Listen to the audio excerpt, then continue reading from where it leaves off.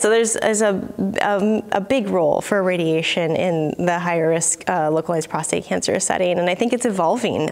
We're, evolving our techniques. Our technology is becoming better, and we're learning a lot more about high risk prostate cancer. And high risk prostate cancer can be a challenging entity to treat. So if patients come with high risk localized prostate cancer, they have two treatment options.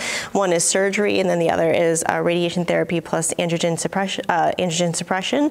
Long-term androgen suppression, and then there's kind of different caveats to how we offer either of these treatments. But again, radiation is evolving.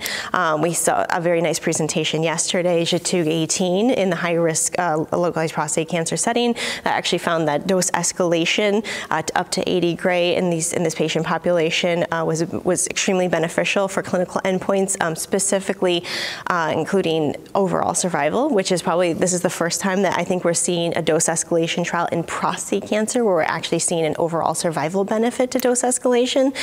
In all the prior dose escalation prostate cancer trials, we've only seen benefits in other really important clinical endpoints like distant metastasis-free survival, prostate cancer-specific survival, all those things. But this was the first time we're seeing it for overall survival. Now we have to be careful. We always have to think about toxicity and also, of course, patient quality of life. So I think we want to see patient-reported outcomes. We want to look more specifically at the toxicity between the two arms. One thing that was interesting is that in the dose-escalated arm in GETUG-AFU, it was found that the majority of patients actually received IMRT, intensity-modulated radiation therapy, which is, again, a more modern technique, more modern technology for radiation, and that may be why, we're seeing the results that we found, but it's just something that we need to think about and just be more cautious about, but it is exciting. So there's a lot of great areas, we're exploring microboosting, like the FLAME trial. There's explorations of using brachytherapy boosting, and then of course there's a lot of new technology with regards to imaging, how we actually diagnose these patients. So PSMA PET in the high-risk setting, that's going to help,